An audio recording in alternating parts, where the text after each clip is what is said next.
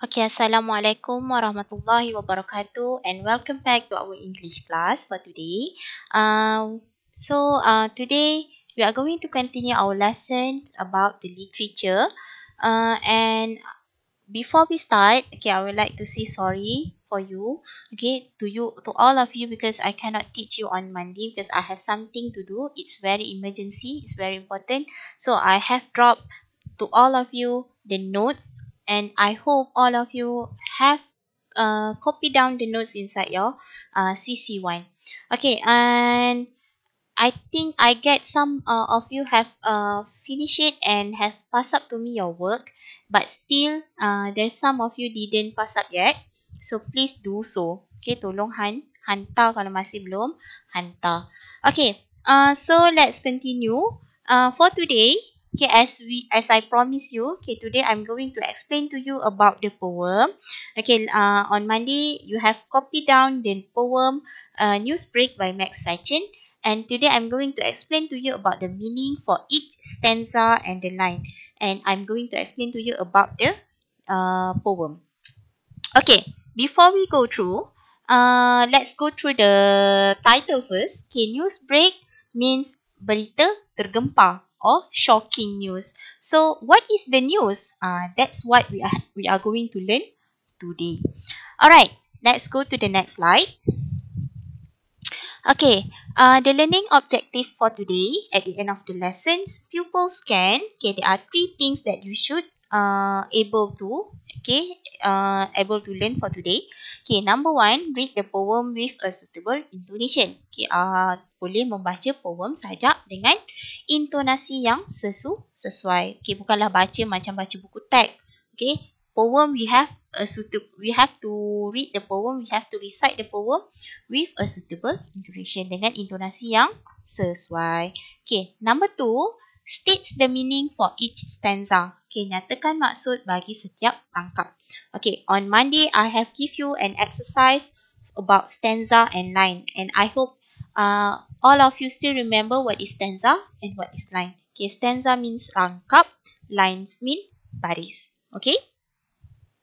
And number 3, states the persona and the subject of the poem. Okay, nyatakan persona dan subjek bagi poem tersebut. Okay, what is persona? What is subject? Okay, later we will go through about it. Okay, so now I'm going to show you a video. Okay, I want all of you to watch the video carefully, because after this, we will discuss about it, because the video is related to our topic for today. Okay, I will play the video now.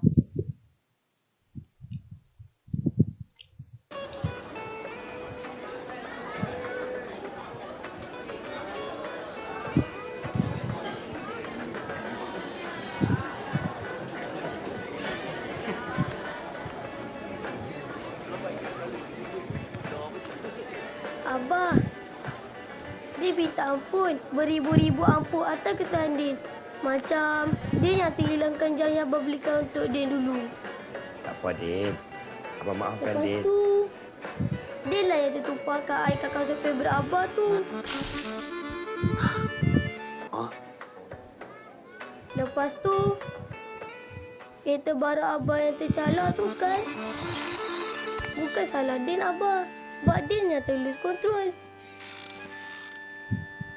Lepas tu, pokok Abah tu, Din yang terbuang. Drone Abah, Din yang terrosakkan. Dapur Mak, Din yang terbanjirkan. iPad Abah, Din yang terpijak. Lepas tu, almari cantik Mak kan, sebenarnya Din yang tertumbangkan.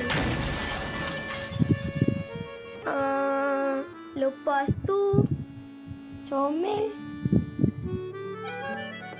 Din yang terlanggar. Lepas tu, Din yang terkotorkan baju Abah. Lepas tu, Din yang terrosakkan pen Abah. Lepas tu, pek mati hitam Abah, Din yang terpatahkan. Lepas tu? Lepas tu...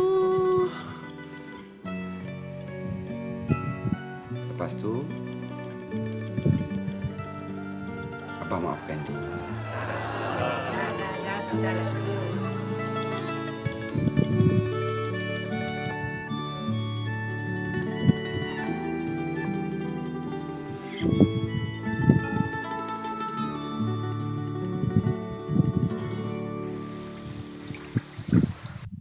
Okay.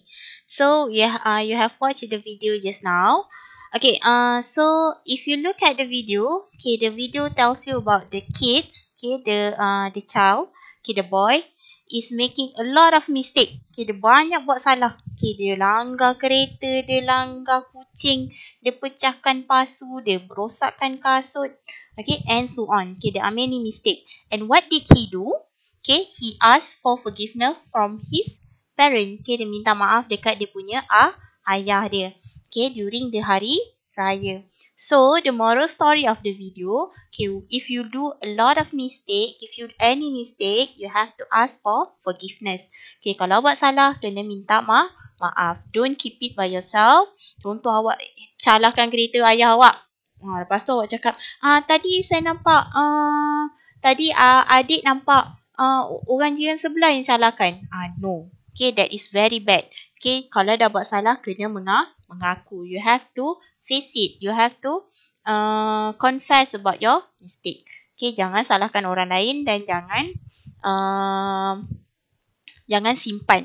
Okay, kalau awak simpan, orang lain yang tahu, orang lain yang beritahu kat ayah awak, so it will be very serious. Okay, akan jadi lebih teruk. Okay, that is the moral story of the video. Okay, and actually the video that you have watched just now is related to our topic for today. Okay, let's go through the next slide. Okay, imagine that you bring your school report to show it to your parents. Okay, bayangkan awak bawa school report, okay, awak punya buku laporan sekolah, okay, dan untuk tunjukkan kepada parents awak. Okay, but your result is not so good. Okay, tapi awak punya result tidak baik, tidak berapa bagus. So, what are you going to do next? Okay, apa yang awak akan buat lepas tu? Okay, so for this one, okay, I'm going to give you the link. Okay, I want you to click the link and write down your answer in the space provided. Okay, later I will go through your answer and I will share the good answer. Okay, the most honest answer. Okay, jawapan yang paling jujur dan jawapan yang paling bagus. Okay, inside your class. Ataupun kalau tak nak, kita simpan sendirilah. Okay, that is my secret.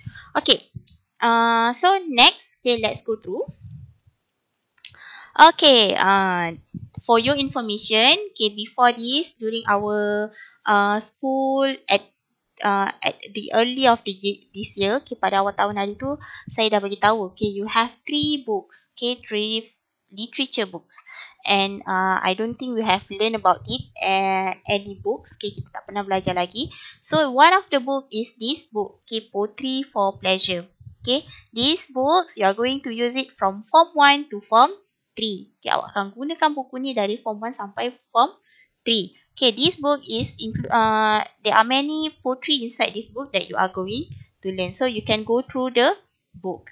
Okay, and also news break is also here. So I don't really remember which page. Maybe you can go through it by yourself. Alright. And another 2 books is the short story. Okay, the first one is Fair Fair, and the second one is King Arthur. So I hope all of you have read the story books by yourself. Okay, because later we also will going through the textbook. Okay, we are going through the story. Okay, next. Okay, now we are going to read the poem together. Okay, I'm going to read for you the poem. So I want you to listen and try to follow me. Okay, cuba baca ikut cara saya. Okay, because I'm going to read with the intonation. Okay, saya akan baca dengan menggunakan intonasi bersajak. Okay, let's start. Now, why so loving, darling? And why the sudden kiss? You'd help me with some little jobs?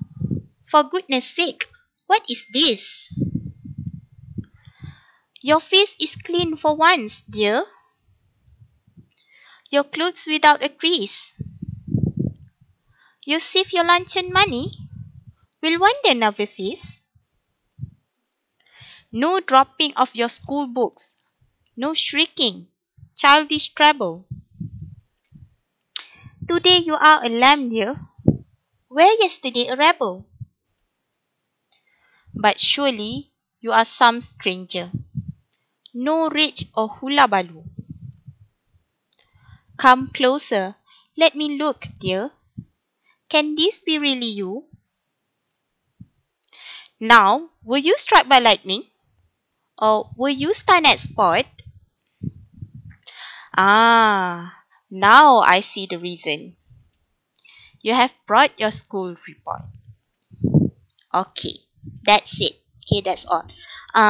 That's how you read a poem. Okay, itu cara macam mana nak baca poem. Okay, maybe some of you is very good in reciting poem. Saya tak tahu, awak mungkin ada mungkin ada dari kalangan awak yang lebih berbakat. Okay, maybe next year if we still meet each other, kalau saya masih mengajar awak, mungkin kita boleh tengok siapa yang pandai baca. Okay, now let's go through the poem. Okay, in details. Okay, let's go through one by one. Okay, this is the first line, the first two line. Okay, number one, now why so loving darling? Okay, this is the mother. Okay, the mother is very weird. Okay, sangat pelik. Kenapa ni? Kenapa tiba-tiba ni sayang? Dia panggil anak dia sayang, darling. Okay, and why sudden kiss? Kenapa tiba-tiba kiss? Okay, sebelum ni dia tak pernah kiss, tiba-tiba dia kiss. Okay. You would help me with some little jobs. Okay, awak tolong saya buat kerja. Okay, for goodness sake, what is this? Apa ni? Peliknya. Something like that. Okay. Your face is clean for once, dear. Muka awak bersih sangat pada hari ni. Okay. Sebelum ni muka dia maybe is very dirty. Okay. His face is very dirty. But suddenly the face is very clean. Tiba-tiba je muka dia hari tu sangat bersih. Okay. Your clothes without a crease. Okay. Baju awak tak berkedut. Okay. Crease mean kedut. Okay. If you look at these two clothes, the first one is got crease, got wrinkle. Okay. Ada kedut. And the second one is very tidy. It's very neat. Okay. Sangat kemas dan sangat bersih. Okay. You save your lunch and money. Will wonder never cease. Okay. Awak simpan duit makan tengah hari awak. Sangat pelik. Okay. Peliknya. Ini satu keajaiban. Okay. Will wonder never cease. Keajaiban sangat ajaib. Something like that. Okay. No dropping of your school books. No shrieking. Childish trouble. Okay. Awak tak hempas buku. Awak tak menjerit. Awak tak marah-marah. Okay. Tak shouting. No shouting. Okay. Today you are a lamb, dear. Okay. Where yesterday a rebel. Okay. Hari ni awak macam anak kambing. Lamb means anak kambing. Kenapa dia cakap anak kambing? Okay. If you want to know, okay, lamb is very innocent and very kind. Okay. It's very soft. Okay. Biasanya kalau kita tengok anak kambing, dia sangat baik. Okay. Sangat innocent.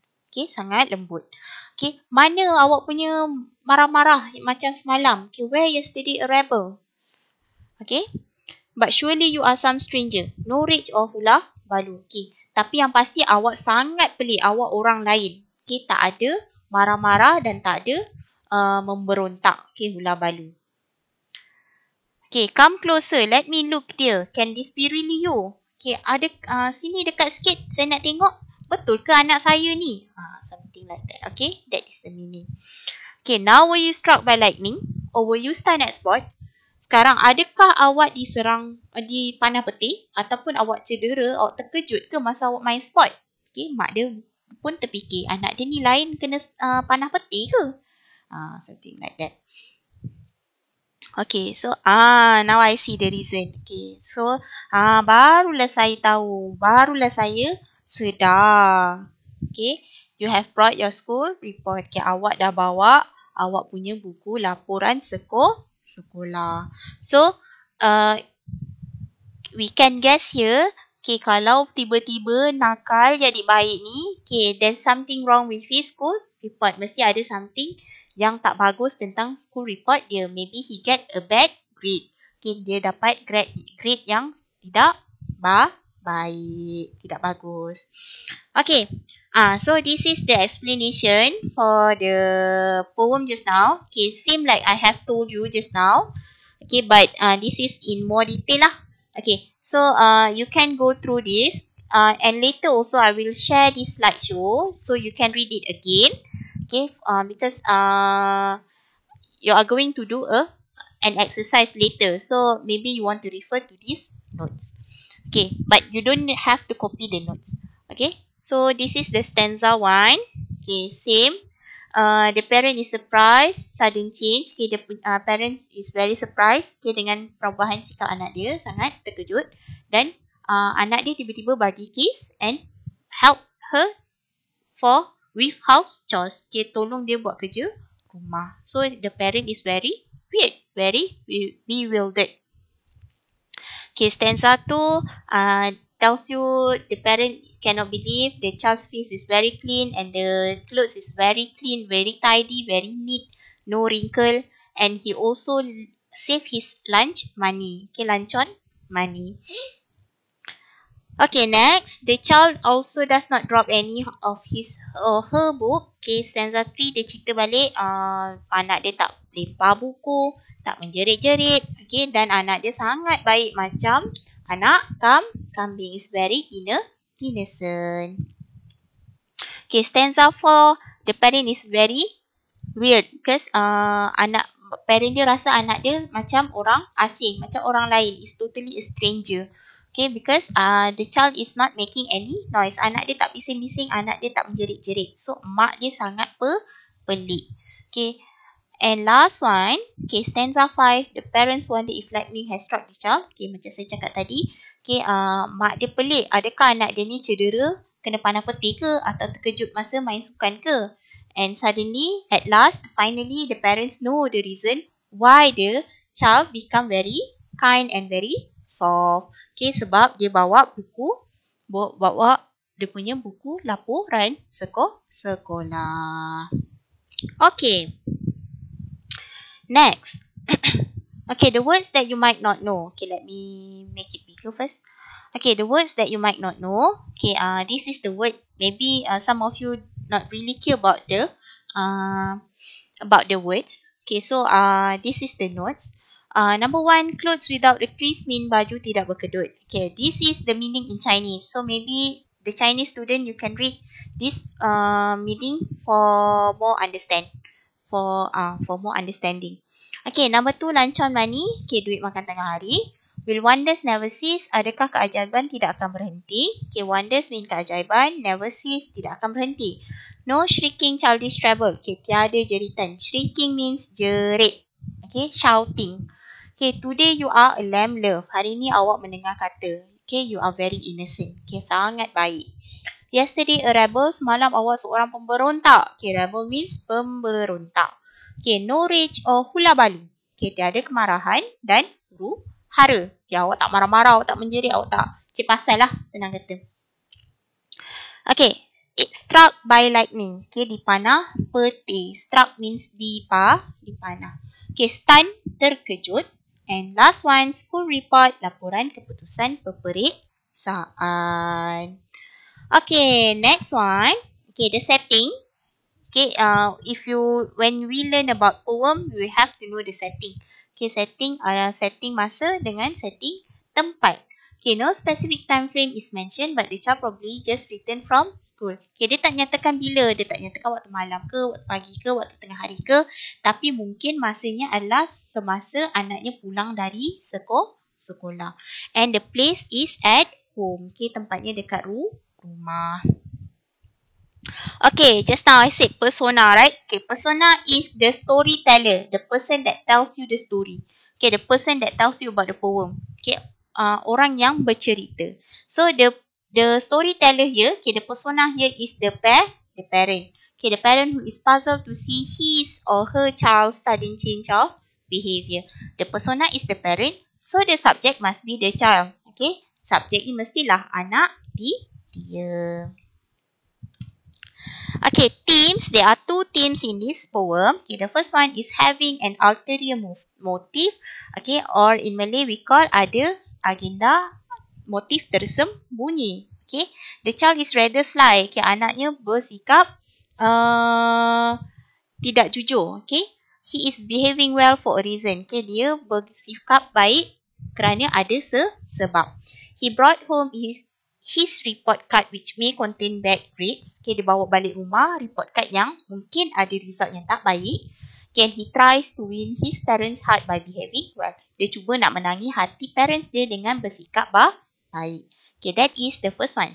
Okay, the second one is disobedient. Okay, disobedient means tidak patuh. Atau senang kata tak hormat ibu bapa. Okay, the child is described to be naughty and disobedient most of the time. Okay, anak tu diterangkan sebagai seorang yang sangat nakal dan tidak patuh setiap masa. Okay, that is why the parent is very surprised to see him behaving well. Okay, that's why parent dia rasa sangat pelik tengok anak dia berubah sikap jadi baik. Okay, moral values. Okay, there are two moral values here. Okay, number one, we must try to behave well at all times and not only on certain occasions. Okay, maksudnya kita kena sentiasa bersikap baik setiap masa dan bukan untuk sesetengah perkara sahaja. Okay, jangan mentang-mentang nak minta beli phone, tiba-tiba tolong tu lah, tolong ni lah, jadi baik. Okay, no, you have to behave well every time, especially to your parents. And number two, we must have the courage to face unpleasant consequences instead of finding excuses. Okay, kita kena berani menghadapi apa-apa consequences, apa-apa yang berlaku melainkan atau berbanding daripada mencari alasan. Okay, kalau awak buat salah, you have to face it. Okay, awak kena mengakui kalau awak buat salah, bukan cari alasan. Contoh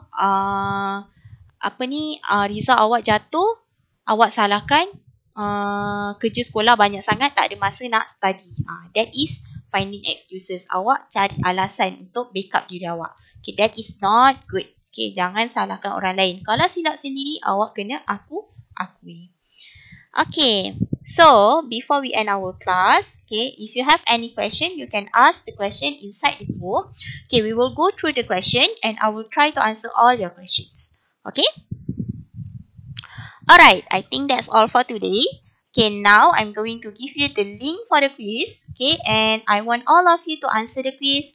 And also don't forget to print screen, okay, snap picture of your marks and share it in the group. Okay, we will go through. Okay, I will check one by one. If you have any question, you can ask me. If you don't understand, also you can ask me in the group. Okay, I think that's all for today. Okay, I hope all of you can understand my explanation and we will see again next week. Alright, that's all. Thank you. Bye-bye.